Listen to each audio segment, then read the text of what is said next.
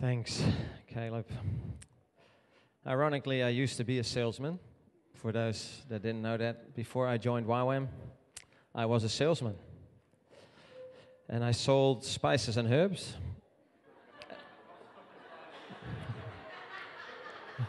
Let me finish my sentence.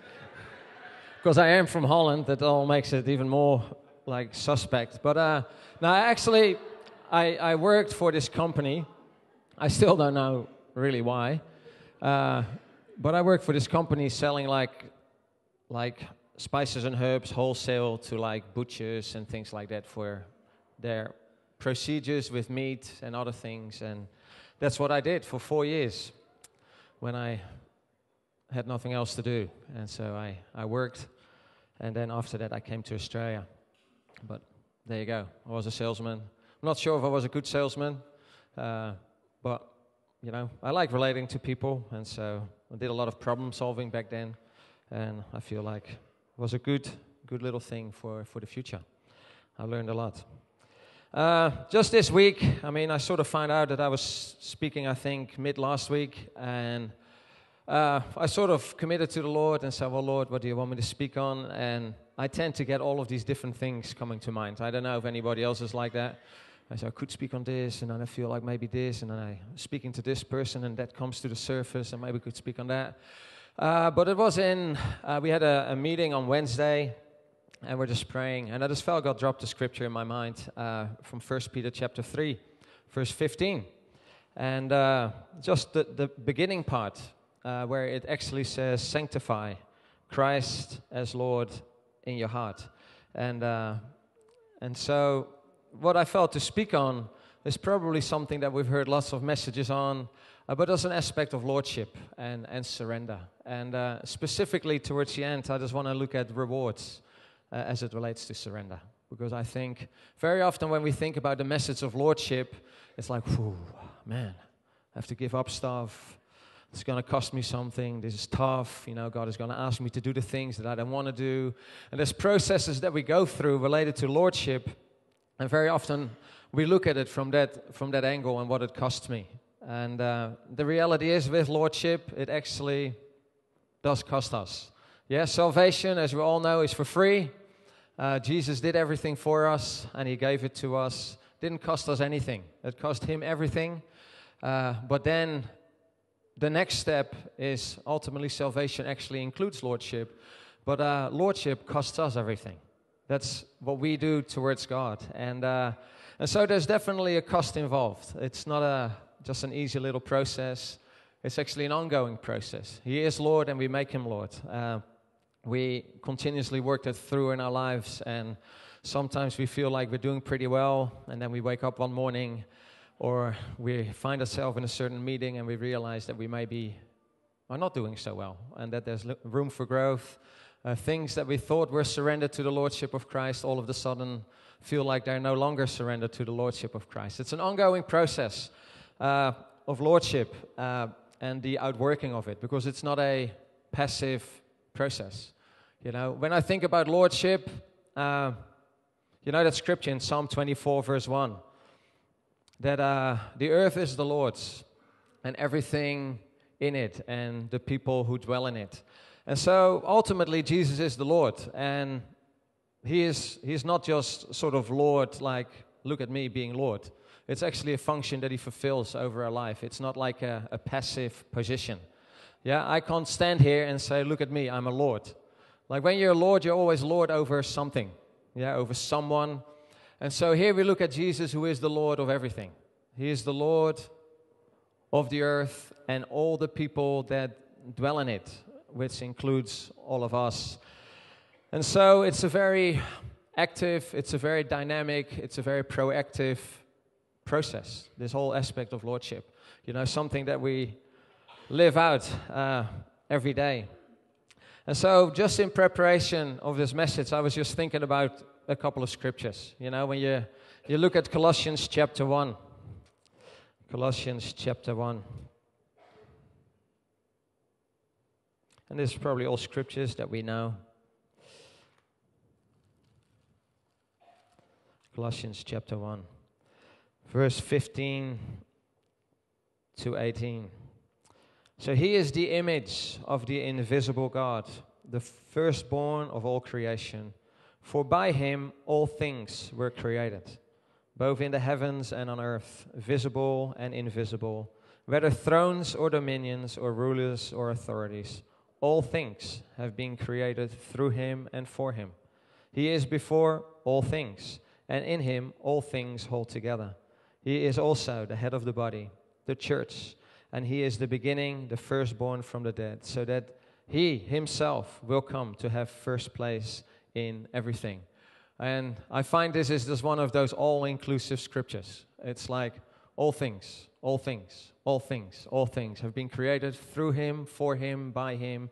All things are held together by him. It's about him, you know, and it's visible and invisible. He is Lord over the spiritual, but he's also Lord over the physical, you know. And so there's this aspect that we surrender as we come to Jesus. We surrender our spiritual life to Jesus, but we also surrender our physical life to Jesus because he is Lord over everything. He's not just Lord over the spiritual realm, he is Lord over the physical and the spiritual. And that includes everything that we do every day. It's all inclusive, this scripture to me. It doesn't leave any gaps. There's not sort of a hole somewhere that I can fiddle my way through. It's closed, it's compact, it's sealed. And I love that because it gives me a lot of security. You know, when I go to Ephesians, a little bit back, Ephesians chapter 1, verses 18 to 23. So this is Paul to the church in Ephesus. I pray that the eyes of your heart may be enlightened, so that you will know what is the hope of his calling, what are the riches of the glory of his inheritance in the saints, and what is the surpassing greatness of his power towards us who believe. These are in accordance with the working of the strength of his might, which he brought about in Christ when he raised him from the dead and seated him at his right hand in the heavenly places, far above all rule and authority and power and dominion, and every name that is named, not only in this age, but also in the one to come. And he put all things in subjection under his feet, and gave him as head over all things to the church, which is his body, the fullness of him who fills all in all. And so again, this aspect that he is above all things.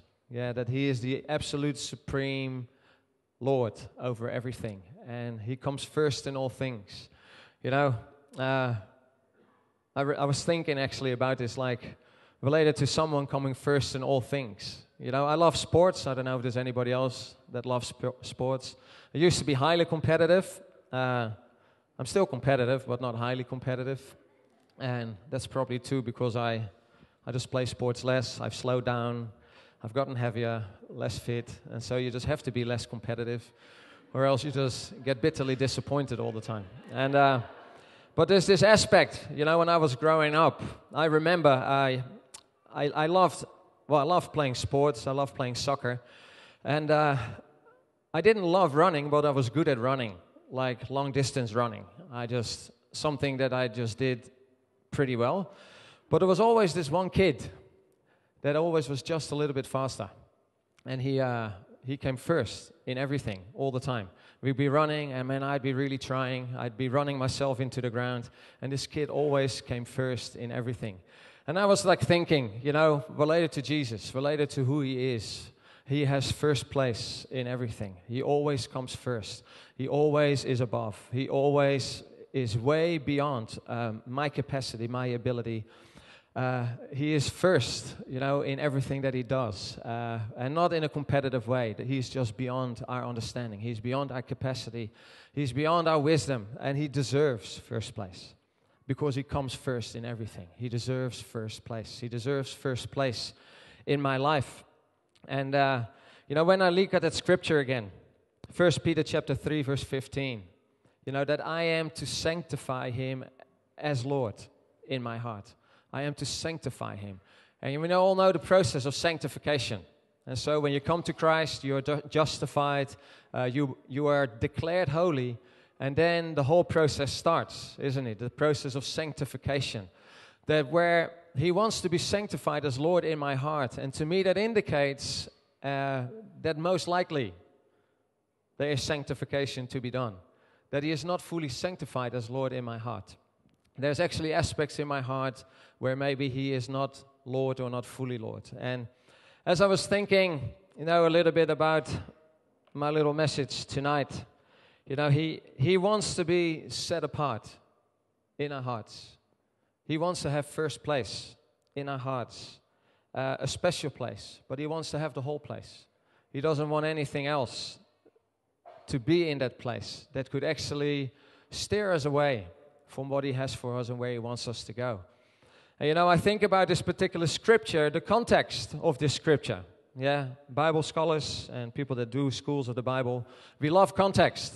Yeah, and this particular scripture is, of course, written to the scattered church through the Roman Empire under a guy called Nero, who was incredibly wicked and evil, and he used to burn Christians on the stake and do all of those things. Yeah, and these people were going through turmoil. And these people were going through all sorts of stuff related to their commitment to Christ. Yeah, standing up for what they believed. And here is Peter. And he writes them and he says to them, sanctify Christ as Lord in your heart. Be unwavering, be firm, be strong as it relates to your commitment. And ultimately, bottom line, when we look at the scripture, lordship is an issue of the heart. It's not just something that we do. It's actually something that comes from deep within, where I actually conclude, that he deserves everything, that he is first in everything that I do. And I don't want to be unsanctified in my heart. That scripture in Psalm 68 that's sort of been ringing through my head all day today and yesterday. But Psalm 68 verse 11, teach me your ways that I may walk in your truth. Give me a undivided heart. Different translations say, unite my heart. Yeah, God wants our heart to be united. God wants our heart not to be divided. He doesn't want two aspects to us. He wants one aspect. He wants us to be focused on him, in the aspect that we can't serve two masters. Yeah, we can't.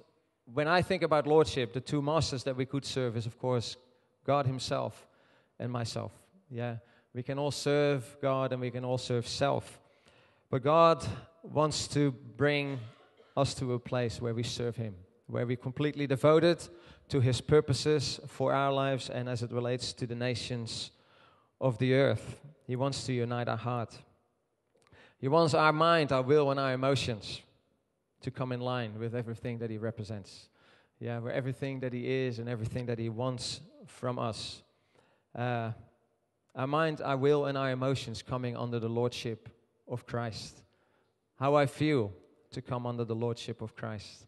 How I think to come under the lordship of Christ. The decisions that I make to come under the lordship of Christ. And this, for me, what I'm talking about tonight has very much been a big part of my personal journey. A lot of people might know my story, and I'm not going to really go in depth, but I grew up in a Christian home and then walked away from God altogether through different circumstances, but predominantly my own choices. I walked away from God and got really lost in all sorts of stuff, different aspects of addictions, but just lost my way, completely lost my way. Then I got really stuck. I got actually quite paranoid as it relates to what was going on in my mind because of different choices that I'd made. And I started going back to church. And I found it incredibly challenging because I was going to church. But you're talking about a divided heart. My heart was completely divided. Yeah, I would go to church on Sunday and live for me and myself, and for me and myself, and also for me and myself for the rest of the week. Yeah, I was very consumed with living for me. And so that went on for about 2.5 years, and there was a whole bunch of stuff that I was involved in still related to aspects of addiction that I just couldn't walk away from. And to be honest, didn't really want to walk away from because I was so divided in my heart and in my commitment. Frustrated, deeply frustrated about this Christian walk. I thought that Jesus was there to help us and to save us and to set us free. But see, the issue for me was a lack of surrender. There was just a total lack of surrender. So I somehow stumbled into Youth with a Mission and it was definitely a stumble. It's a whole other story together. But I ended up doing a DTS in July of 1998. I came as a backpacker to Australia, and I met YWAM, and I got introduced to YWAM, and then I ended up doing a DTS. And man, I find it tough. I find it tough because all of a sudden I joined this group of people that are really serious about God and His purposes. They're really serious about changing the world. They're really serious about transformed lives. And man, I wasn't there. And then deep within, at the same time, I felt like I wanted it, but I didn't know how to get there. Yeah, and so I'm in my DTS for 4 weeks, and I mean the honest truth, I wasn't doing so well. Maybe that's best said. Probably fairly willful, stubborn, prideful, arrogant, rebellious, independent. Yeah, I don't know if anybody that was there when I came from a DTS wants to add anything. There's probably plenty to add, but I was selfish, and I was just unsurrendered, completely unsurrendered. And so I'm in my DTS, and there's all these people that are starting to go after God, and they're starting to really get serious with their relationship with God, and I wasn't getting it. So I was getting increasingly frustrated. I felt like the gap in relationship with these people was growing bigger and bigger. And so I came to a position on my DTS that I thought, you know what? Because this is what I used to do. You know, this is, I'll look at that later, but a real sign of people that are unsurrendered, they can be a bit shifty. Yeah, I was going to do the silent departure. I was going to leave because I just didn't know what to do. And I think that's more than anything. I just didn't know where to go. And so here I am, Friday, week 4, and through a whole bunch of circumstances, that Friday in class, all of a sudden I find myself crying in class and surrendering my life to Jesus. Because for the first time in my life, I understood that I needed Jesus. But for the first time in my life, I also understood that if I wanted to move forward in my relationship with God, surrender was needed. I couldn't keep on living for myself and do this Christian thing. It was just not going to work. And it's funny how God set it up. Somehow, if we try, it just doesn't work that way. He really wants us to surrender. And so that's what I did. On my DTS, I surrendered, and I started recognizing that I had a divided heart and that I needed to deal with that. And it's funny, then all of a sudden you look back upon your life. I don't know if anybody else has had that. Then you get revelation, you look back on your life, you're like, man, so that was really not good. Man, why didn't I ever see that before? It's the beauty. You get revelation, and hopefully we'll learn from that, hey, and we don't go back there again. And as I was preparing my message, I just felt to just give a couple of, however you want to call them, dangers of a lack of surrender. Yeah. What are dangers as it relates to us not fully surrendering to God or holding on to things? You know, what could be affected? Maybe that's a good thing, maybe of saying it, or a good way of saying it. You know, one thing that could really be affected, of course, is our calling. Yeah, I put it up the top. You know, with a lack of surrender, we can really find ourselves in the wrong place. You know, with my lack of surrender, week 4 of DTS, I almost moved out of the door. And would have been a very wrong decision. I can see that now. Back then, I found it hard to see. But there was this aspect, you know, that our calling is completely connected to our surrender. I remember actually a while ago that I was involved with a whole bunch of people in a setting as well where this one particular young man felt like he had a real call to missions. And I remember sitting down with him, talking to him, and he was from a place where they have beautiful mountains, and God had spoken very clearly to him that he was called to work in the city. And like to me, that wasn't a big deal because I'm from a city, but it was this really big deal. And God had spoken numbers of times, had confirmed it through other people that he was called to work in a particular city. And I remember talking to him about it. And basically, the long short of it was that he packed his bags and he went home, back to the mountains. And he actually did not do what God called him to do. Now, the very sad part about this particular story, that person is no longer walking with Jesus. And I think, you know, a lack of surrender affects our calling, but it can affect so much more long term, where we actually start drifting away from what God has for us. You know, a lack of surrender can cause a real lack of growth.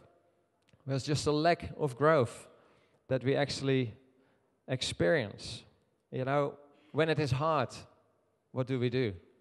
You know, like I said on my DTS, what I wanted to do, I wanted to take the side road. I wanted to sort of depart, find the easy way. And I think a lack of growth can be a real danger, or a real result, you know, of a lack of surrender, where we actually don't push through the difficult seasons. And surrender actually helps us to put through the difficult, or go through the difficult seasons. And so we can always be on the move, a bit shifty. It can be a real danger as it relates to a lack of surrender. We can be living in the moment. With a lack of surrender, we live in the moment. So we can be guided by our immediate needs, our immediate wants. Classic story, of course, is Esau. He was hungry. Anybody else ever hungry? Lots of us. Hungry is a good thing. It's okay. But there's this aspect, Esau, he sold his birthright for a bowl of porridge or whatever, a bowl of soup, whatever it was, a bunch of lentils. Because right then and there he lived in the moment. There was a lack of surrender, I suppose, to the call upon his life. You know, he was the eldest. There was something that God had for him, but something else was more important at the time.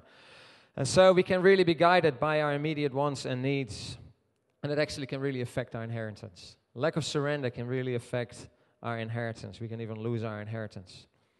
Lack of surrender will determine, I think, what surrender or lack of surrender, it will determine our friendships, what kind of friendships we have. What kind of people we surround ourselves with. A lack of surrender can often connect us to the wrong people. Wrong relationships. Lack of surrender can really, I suppose the danger is there, but issues of independence, issues of a lack of submission, issues of control. Sometimes really seen through a lack of communication. Lack of processing. There's this aspect of a lack of surrender that we tend to do things on our own accord. We might not include lots of people, but it's actually a very dangerous place, I think, because we're not made to sort it all out ourselves. We're actually made to do it with other people. Lack of surrender can really affect the person that we choose to spend the rest of our days with. All sorts of things through a lack of surrender can really be affected. And I think there can be a real level of dissatisfaction with a lack of surrender. Things are not quite what we maybe wanted it to be or hope it to be.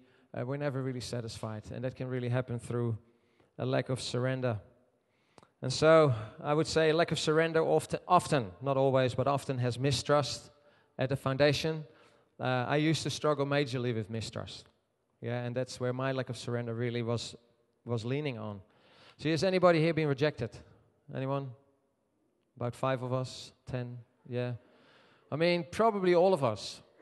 And guys, if we have rejection, in a background, we can all be a candidate. All of us be a candidate for mistrust and therefore lack of surrender.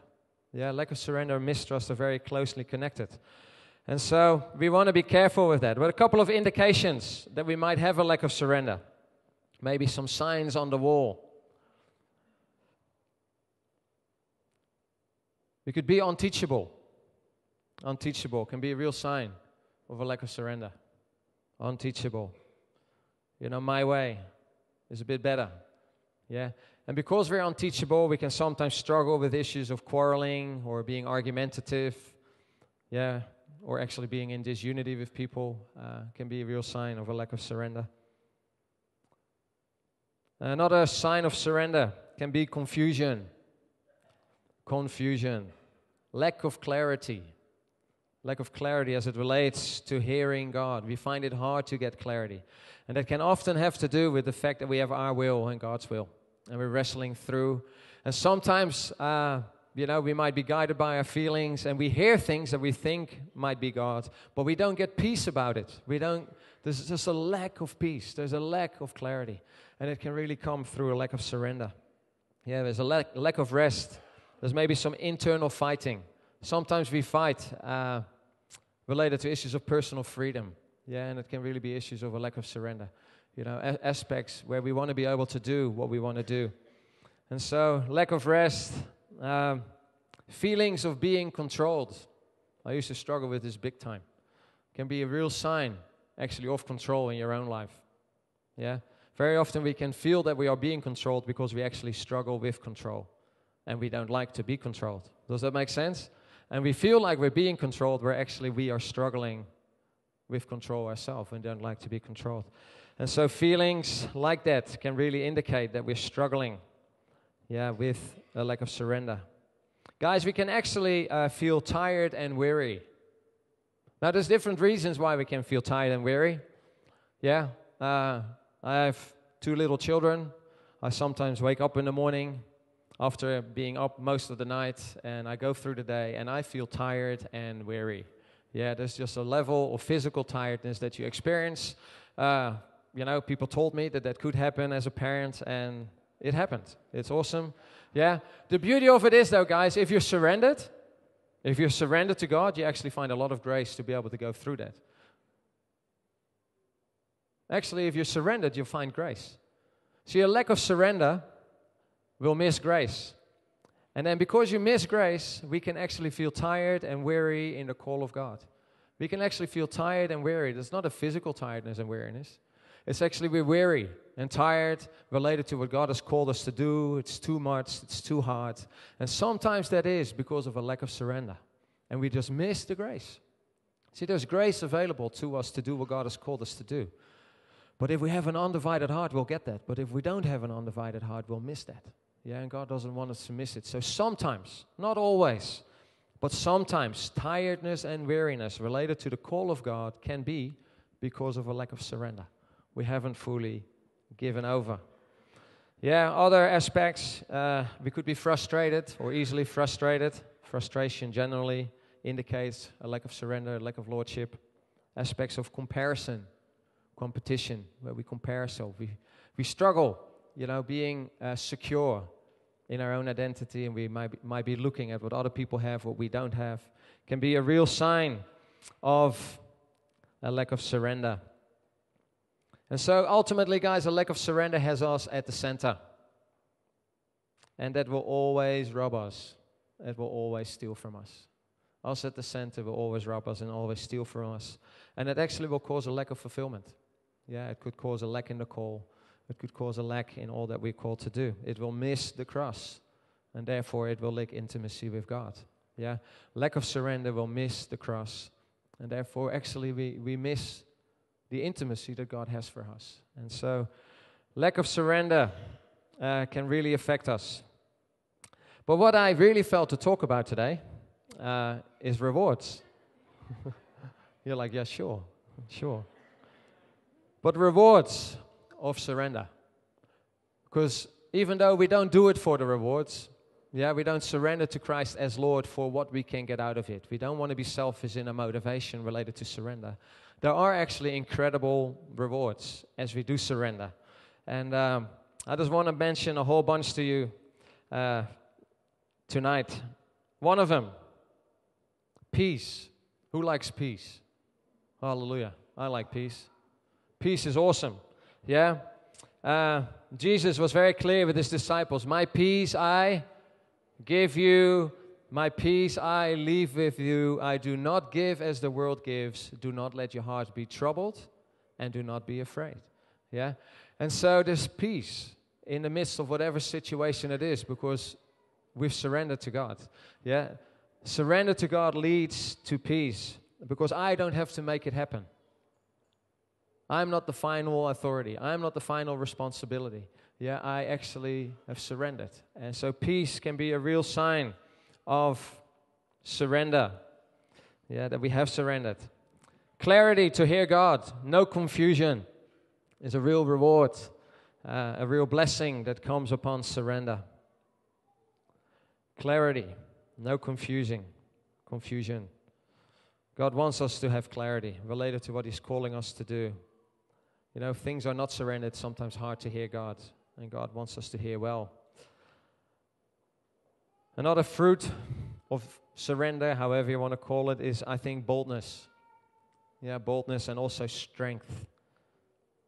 Strength in opposition, strength in life. You know, there's this scripture in Luke chapter 6. Luke chapter 6. Let's see if we can find it. Luke chapter 6. Almost there. Verse 46 onwards. It says here, "Why do you call me Lord, Lord, and do not do what I say? Everyone who comes to me and hears my words and acts on them, I will show you whom he is like. He is like a man building a house who dug deep and laid a foundation on the rock. And when a flood occurred, the torrent burst against that house and could not shake it because it had been well built." Yeah. And I suppose, you know, part of surrender will be obedience, isn't it? When He is Lord, when we surrender to Him, we will do what He tells us to do, and it actually will provide tremendous strength. It will provide strength in spirit, yeah, to do what God has called us to do, to stand firm when things are hard. And so there's actually real consistency, I think, that comes in surrender. There is grace. I already mentioned that before. Yeah, we no longer wrestle with personal issues like personal freedom or whatever it is. There's actually a real surrender. And surrender is actually a form of humility, isn't it? I actually say, hey, I don't know it all. He actually knows it better than I do. He actually knows what he is up to. And so humility is always the pathway to grace. Humility is always the pathway to ability. And I think there's exhortation in the Bible to make sure that we don't miss the grace. We can actually miss the grace. Isn't that incredible? You know, the grace that is so freely available, we can actually miss the grace. Yeah, Hebrews chapter 12. See to it that no one misses the grace of God that is available. Yeah, that no bitter roots spring up amongst you. There's this aspect that we can miss the grace, but God wants us to have grace. And surrender really helps us to take hold of grace. Freedom. There's real freedom in surrender as we surrender to His Lordship. Freedom to obey, whatever it means. You know, to be all that God wants us to be and to do all that God wants us to do. That's true freedom, isn't it? True freedom is to be able to do the call of God, whatever it is. Yeah, that's true freedom. You know, to stand up when others sit down. Stand up for God. You know, and when you look at this particular scripture that I mentioned before in 1 Peter chapter 3, it's this whole aspect, you know, where he talks about sanctify Christ as Lord in your heart so that you can actually give a defense for the hope that is within you. Yeah, there is hope that He has placed in us that He wants us to really stand firm on, that He wants us to actually stand up for. Be free to stand up for God and stand up for truth. That's true freedom.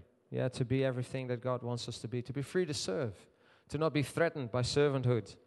Yeah, it's not about me.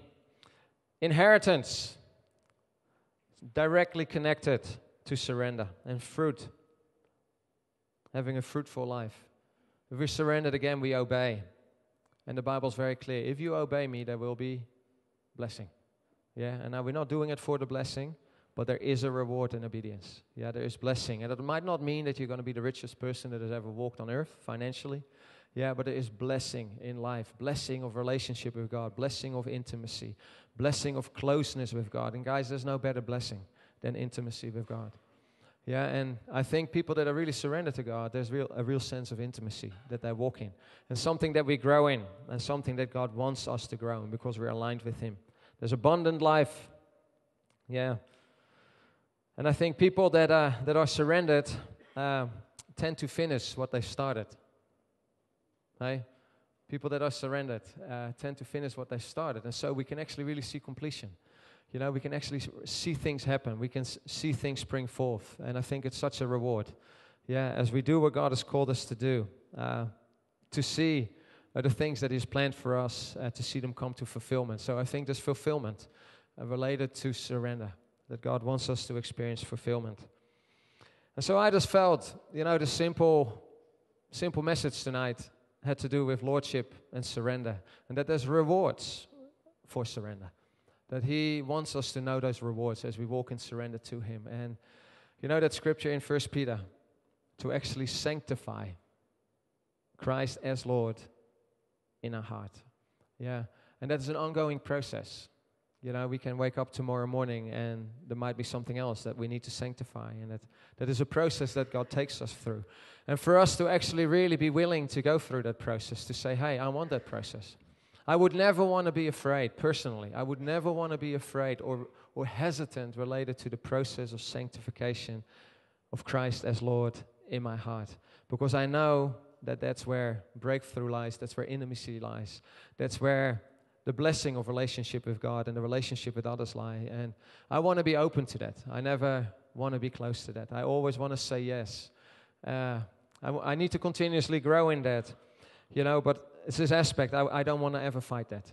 I don't want to ever fight petty little fights related to issues of my personal will. Yeah.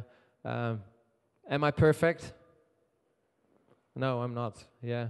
I'm still on a journey too, like we all are on a journey. But I suppose I feel like I've resolved in my heart that I want Christ as Lord to be sanctified in my heart. That's what I really long for. That's what I really want. Because ultimately that's really where everything lies that we need and that God has for us. And I just wanted to encourage us to allow God, to do what He wants to do in that particular area. You know, and maybe there are some areas that you say, hey, maybe I'm not fully surrendered. Maybe you see some signs on the wall and you had no idea that you maybe weren't fully surrendered. And I'm not saying that all of these signs mean that you're not surrendered, but they could be. There could be areas where we still need to surrender to God. And I just wanted to encourage us to allow God to do that, not just tonight, but, you know, as we go into this next season, we have new schools here, we have our guests here. You know, as God takes us continuously forward into what He has for us, let's just be people that allow God, to walk us through that process of sanctification of Christ as Lord in our heart. Amen. I'll give it back to Caleb.